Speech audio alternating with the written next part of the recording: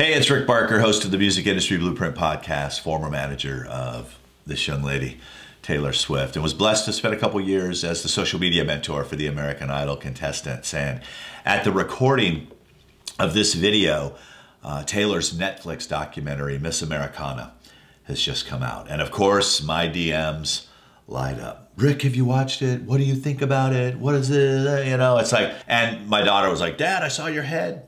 You know, one of the scenes where we're rushing her through a crowd, and it was cool because they pieced a lot of it together. And one of the things that I really loved about this is one, just first and foremost, is I am a fan of her as a person.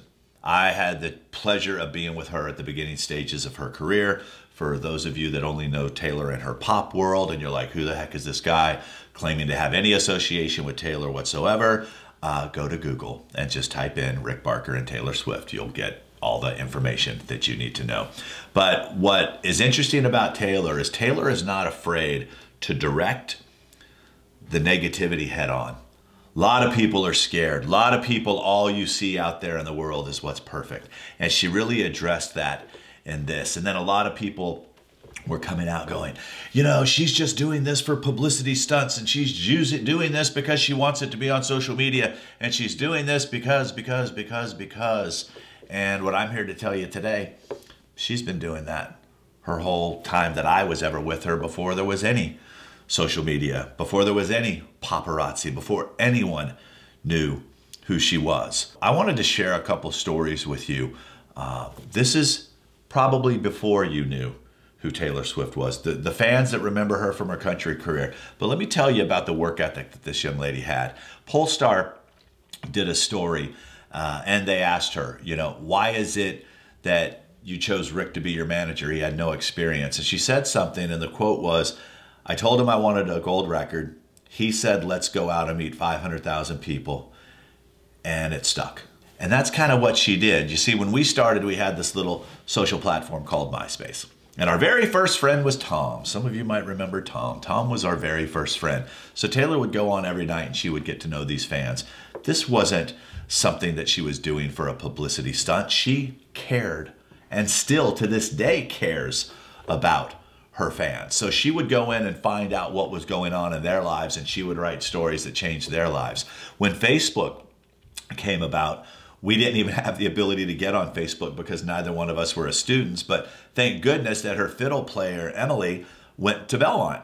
So we used Emily's Facebook page to start talking to the fans. I remember a story one night, Emily's like, oh my gosh, Rick, this dude's like bashing you on Facebook. And I'm like, what's Facebook? And she goes, oh no, it's this college thing. And I look, and all of a sudden it was a picture of me with my arm out. And I wish I could find this picture somewhere because it would pop up right now if I could, but we don't. There's a picture of me with my arm out, and it said, Taylor's Fat A manager keeping us from getting autographs. And I'm like, okay, how do I get a hold of this guy? I got to talk to this kid. And Emily's like, well, you can't because you don't have a Facebook page. I said, well, let me use your Facebook page. And I typed this kid, and his name was Matt. And I said, hey, Matt, this is Rick, Taylor's Fat A manager. I want to have a talk with you. What's your phone number? Nothing really happened. So I go, well, here's my phone number. Call me. Next thing you know, phone rings. Bling. I guess that's the best phone sound I can make. I'm like, hey, this is Rick. He goes, hi, Rick. This is Matt. I said, Matt, let me explain something to you real quick. I said, unfortunately, we're getting to a point where if we piss off more people than we can help, we're having to make decisions on whether we can even bring Taylor out right now. So at this particular event, you were there, I walked out and I said, guys, here's the deal. I can either walk her around the back where none of you get a chance to see her, or if you promise me to not try to stick something out to get her to autograph it, because she will stop and she will autograph everything and we will be late to getting to this next city. If you promise, I'll let you take as many pictures as you want. Let me walk her through. And all of you agreed. Yes, Rick, just bring her out. We'll behave. We'll do all this stuff. So I said, great. I walk her out. First thing that happens, somebody reaches over and tries to hand her something and I go to block it. I said, Matt, I would rather her be able to come out and you guys be able to see her than this.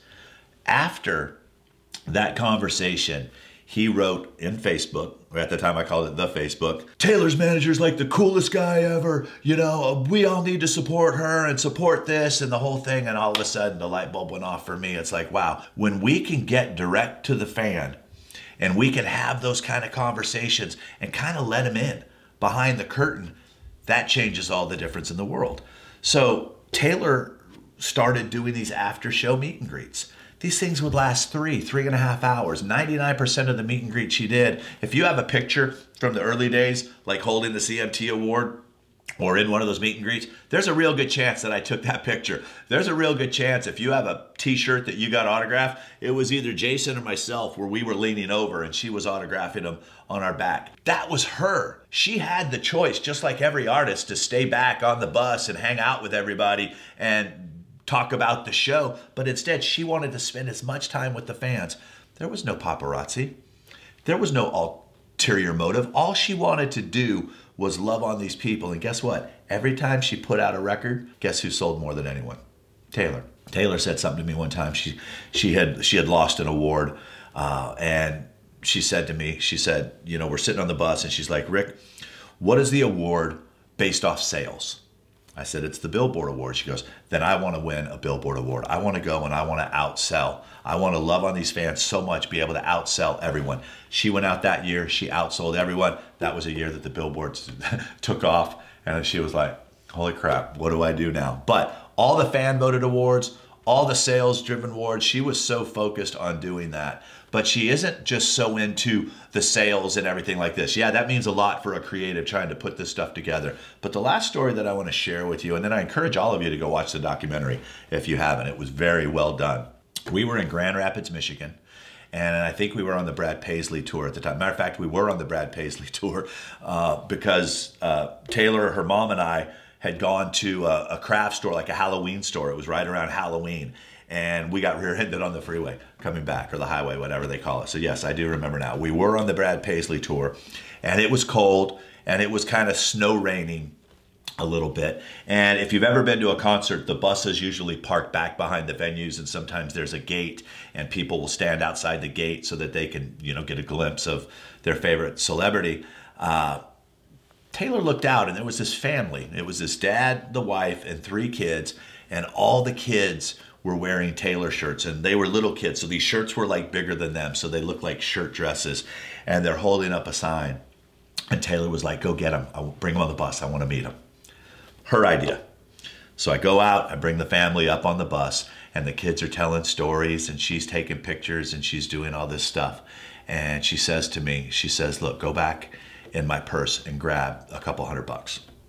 So I go back to her purse, grab a couple $100, and after all the kids are done and the family's ready to go out, you know, that's a lot for a family of 5 to get 5 tickets to the show for these kids, you know, $30 t-shirts and the time that they were spending in the cold trying to get Taylor's attention. And as the kids went off the bus, she asked the dad to come back. And the dad came back on the bus, and away from the kids, away from the thing, she gave him a hug, and she reached down in his hand and she handed him the money. She said, listen, thank you so much for supporting me and my career. She didn't want it to be done in front of the kids. She didn't want to try to make herself look good in front of the kids. She did that because that's the kind of person that she is. And I may get in trouble for telling that story, but you know what? I don't care, because I think that sometimes the world needs to know what the world needs to know to kind of get over. If more people spent the time, especially musicians, you know, if you spent the time worrying about the consumer more than you worry about your label or who thinks you're the man or the woman or whatever it is right now, then whenever you put out a record, you might sell 1 million. Think of it this way. She'll sell 1 million CDs to people that don't even have CD players. Okay, that's because of the relationship. That's because of what it is that she does. You don't have to agree with everything that she does. I don't agree with everything anyone does. But the fact that people are saying that this is all done for publicity, guys and gals, she's been doing this for a long time. Why? Because that's the kind of person that she is. She makes the music for her fans.